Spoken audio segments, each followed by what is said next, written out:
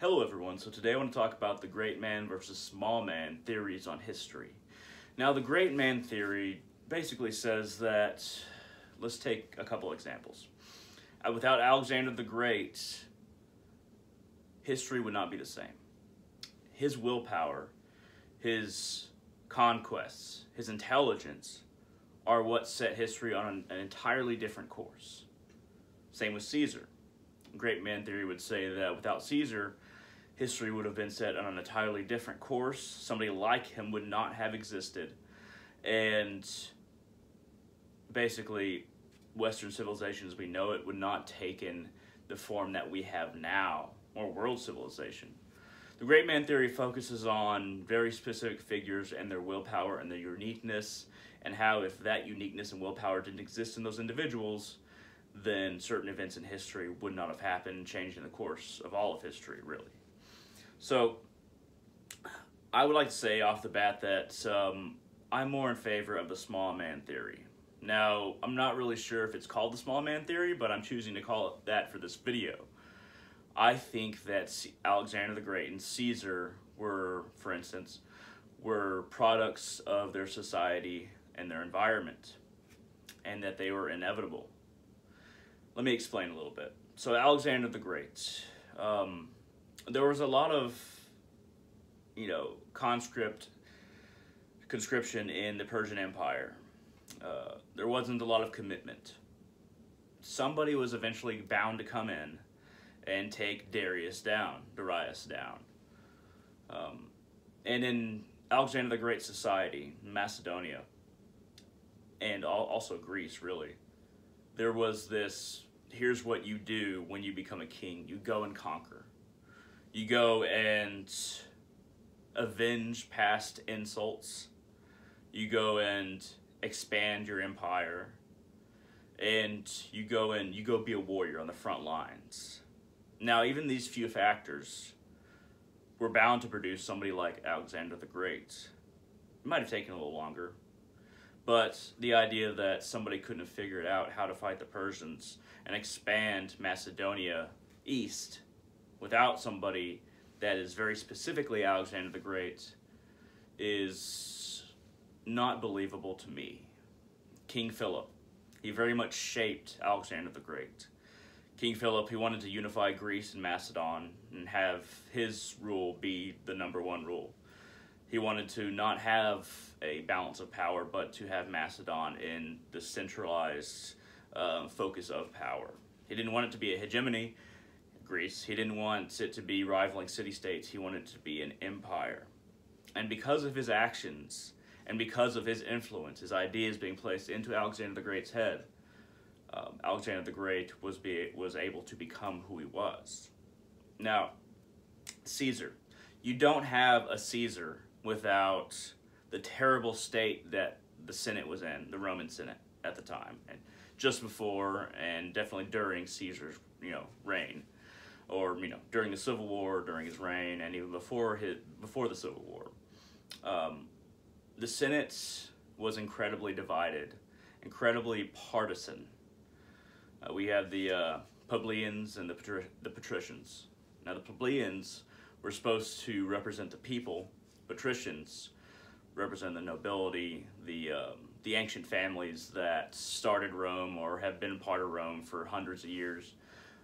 And any little political agreement, any little political, I guess you could say, compromise, it was so dysfunctional and so backed by money in both parties and for every politician that nobody wanted to concede anything because they didn't want to seem weak.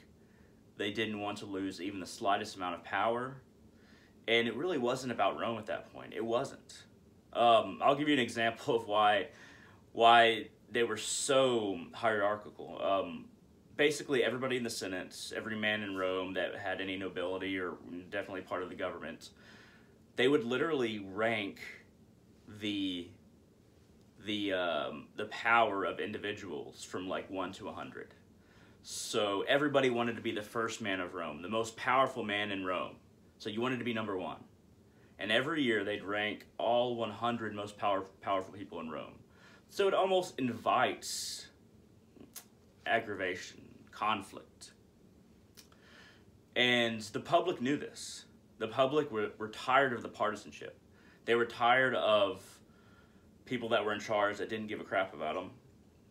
And they were just begging for somebody to come along and fight for them, to be their leader, instead of following these individual senators or being on the patrician or plebeian side. They just really wanted somebody to come along and take the power out of the hands of something that was obviously so corrupt.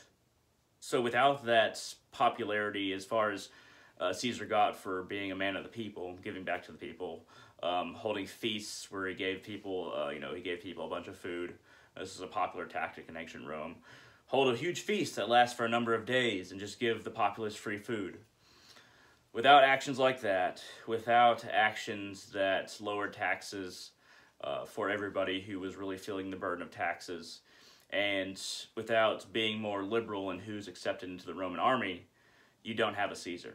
And a lot of this goes back to Marius. Marius, it's called the Marius Reforms. He was somebody who basically said, look, we have to accept more, of the population to our army. We can't just have our army consist of Roman landholders. Our army's not going to last like that. And the idea of a professional army, one that was always ready, instead of just farmers that come and fight and then go back. And standardization of equipment, things like that. Without a Sulla, came later, still before Caesar.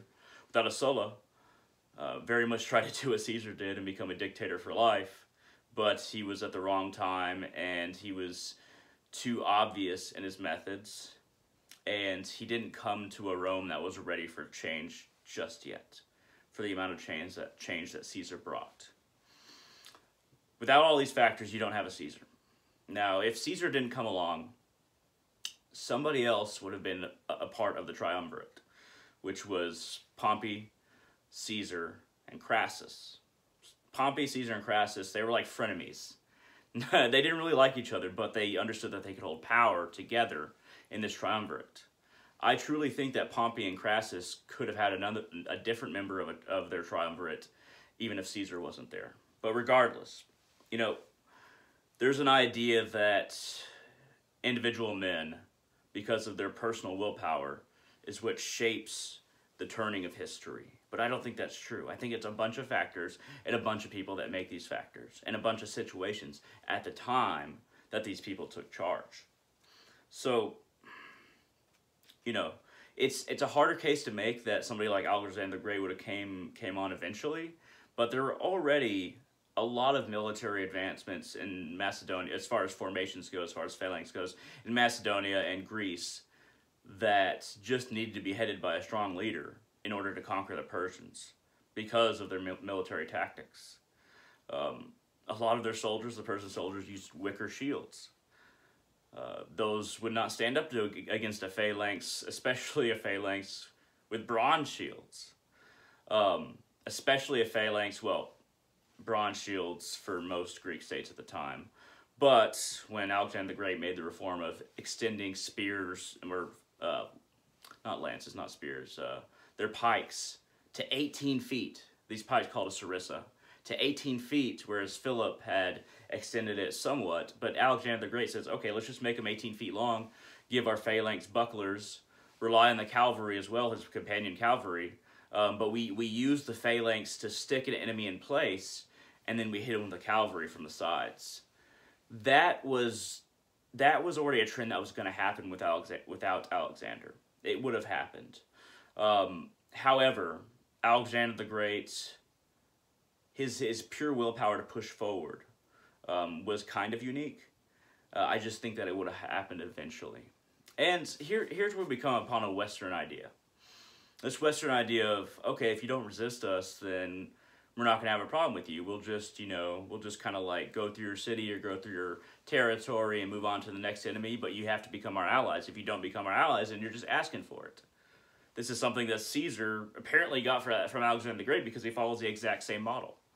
Alexander the Great, when he was doing the siege of Tyre, it took longer than he wanted. It took over a month, I believe, if my dating is accurate. It took over a month, and he was just pissed off that he was held back so long. So he killed a bunch of the citizens, sold a lot into slavery, but crucified 10,000 of them just because, you're not going to be my ally. You're not going to let me go to the temple of Heracles in your city, which they weren't willing to do. They were okay with kind of being friendly with them, but they wouldn't allow him to go into the temple of Heracles because for some reason somebody like Alexander the Great would not be allowed in there. So that's kind of what started the siege, because Alexander the Great wasn't allowed in, so that started the conflict. And he didn't have to besiege Tyre. He didn't have to do that. He chose to do it because he wanted to have a secure rear. He didn't want his rear to be occupied by a hostile city. He wanted to control all the land that he was walking through, basically. And there's just no reason that he could have done it, and he justifies it just by saying, because he had very good historians with him, I forget what he calls them, but people that were taking down everything that he did and everything that he thought, what he would say, with his permission. He just says, yeah, well, they had it coming because I offered them, an alliance. I offered to, all you have to do is let me into the Temple of Heracles and allow me to give offerings to Heracles and then become my ally, and then I can go along. And then they didn't do it, so what could I do? Which is such a Western imperial way of doing things. It might have even started with Alexander the Great when it comes to Western civilization. When it comes to Caesar, he very much was either you're with us or against us. Either you're with Rome, you're an ally of Rome, you provide us with grain and troops and free passage through your territory, or we're going to have to fight you and take it. And he would have done that to the entire world if he had enough men, supplies, and lifespan. But thank God Caesar didn't have those things, so he wasn't able to really conquer more of the world.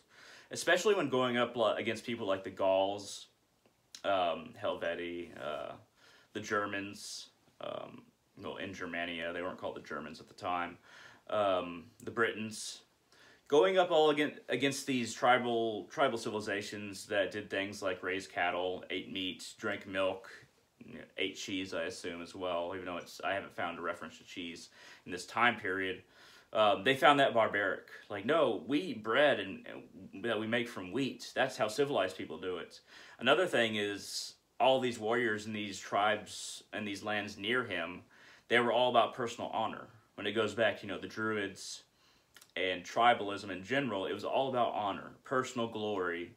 It wasn't about the glory of their particular tribe or their particular land, or, if you can call it a nation, their particular nation. There's a bunch of warring tribes within every single, what we think of as a nation right now. Gaul, Britannia, Germania, the Helvetians, which was Switzerland. But it was mainly about personal glory, and the way that the Romans fought, and the reasons that they fought, and their constant expansion was very foreign to these other tribes and these other peoples and these other lands. So, but Caesar once again propagated the idea that, well, you asked for it if you're going to be our ally. Do I think that Caesar is different in the sense that other Romans didn't think that or would have done the things that he did? No. Caesar especially was a product of his environment, his society. So, he sold hundreds of thousands of women and children into slavery, and then he raised cities, butchered populaces for providing any resistance. But he didn't have to go into Gaul. He didn't have to go into Germania. He didn't have to go into Britain. But he wanted to expand. He wanted to be great like Alexander the Great. And that's kind of where Western expansionism was born. Caesar... So, he was very much a product of his society and very much a product of the way that Rome was going, the direction it was going. He just happened to hop ahead of everybody else. He had such an effect, Caesar did, that for many centuries afterwards, not directly after, but later on, There were czars in Russia, and czar comes from the word Caesar. And in Germany, you have Kaiser, which comes from the word Caesar. And in other countries directly around them, Caesar left such an impact that they were using his name. Plus, after Caesar died, all the emperors afterwards would title themselves Caesar. So that, of course, played into making that name more prevalent. Do I think that it could have been another name by another person? Yes, I really do. Caesar, one of his greatest downfalls, which is kind of goes against the great man theory for sure, is that he thought he was so great, he was so popular, he was so wonderful, that everybody in the Senate would be fine with him coming back and claiming absolute power for the rest of his life.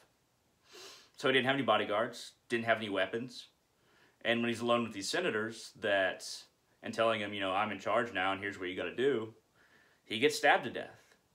And, Shakespeare said, E tu Brutu, or E tu Brutus, I can't remember how you say it, in Latin, which means, and you Brutus, my friend, my, I think it was a son-in-law. Anyway, but that's more Shakespearean than actual history. That was just kind of something he added in. But he was so convinced of his own right to rule and him convincing himself and convincing others for so long that he didn't think there was any danger. And then he got killed for it. Alexander the Great, he thought his army was so powerful that when he went into India, he thought he could conquer the whole nation. Not nation, but the whole continent. Well, not continent, but the whole area of India. But there's so many different kingdoms with millions of warriors that he had to realize that he has to turn back. He says that it's because his troops convinced him that they're like, look, we can't go any further, please, let's turn back, which might have been part of it. But he kind of acts like, I could have gone further and conquered more of India. No, he couldn't have. He couldn't have. That was the cap on Alexander the Great. When it comes down to if Caesar and Alexander the Great, were they good people? No, they were awful. Killers for no reason, slavers for no reason.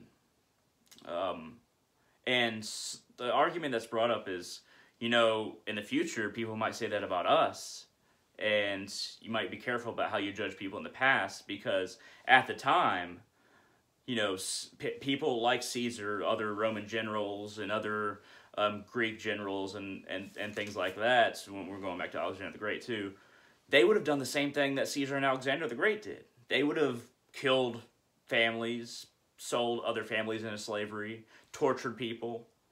Like, yeah, they did. That doesn't mean that just because that's the standard of the time that it's a good standard. It's a bad standard.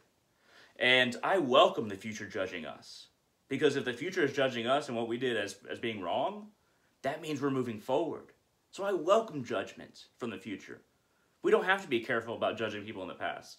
People in the future should judge us for the things that we're doing now, as far as when it comes to being compassionate, a good person.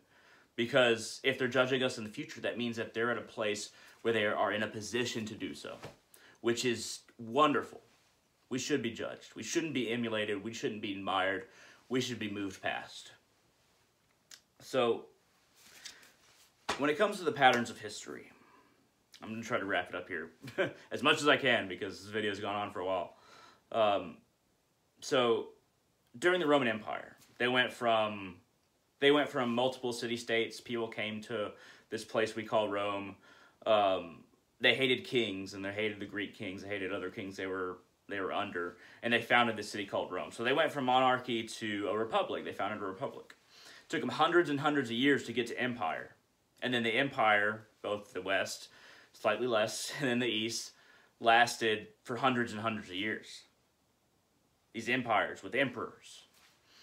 So we fast forward to the French Revolution, around the time of Napoleon. Also, Napoleon was very much a product of his time. Without the French Revolution, Napoleon wouldn't have been Napoleon. Without the Jacobin Revolution and all that.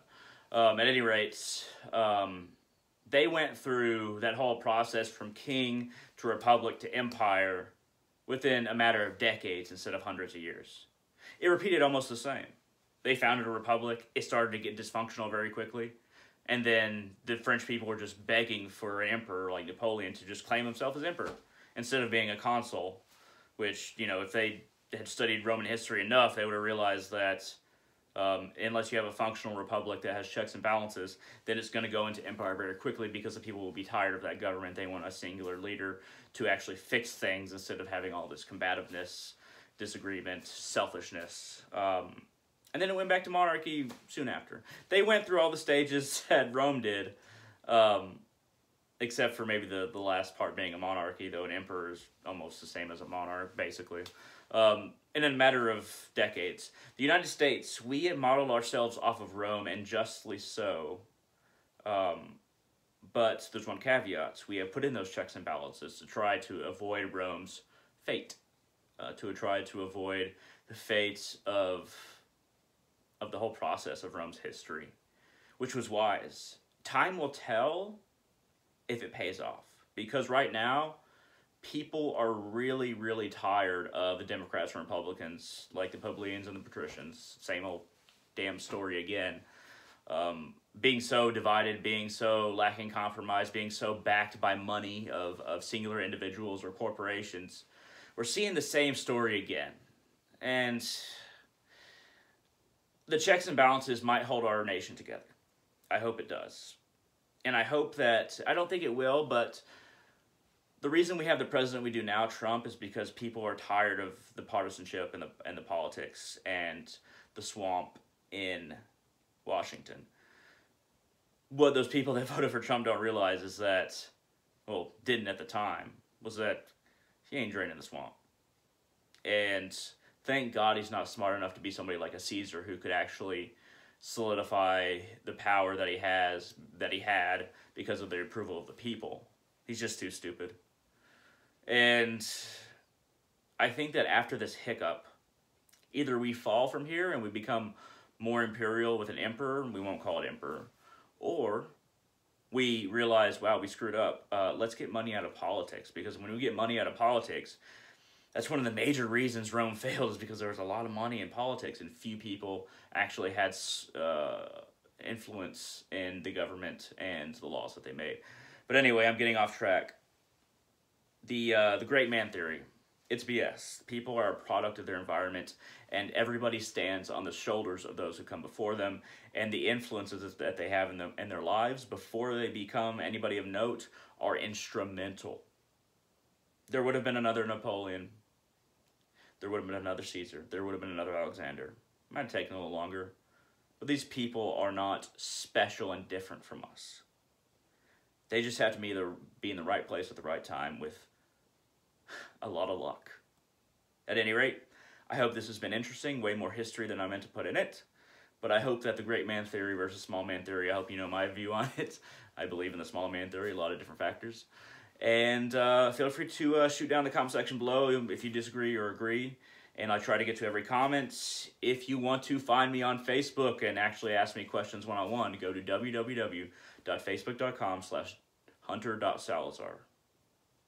Once again, www.facebook.com/hunter.salazar. Thank you very much for watching, and hope to see all of you on the channel in the future.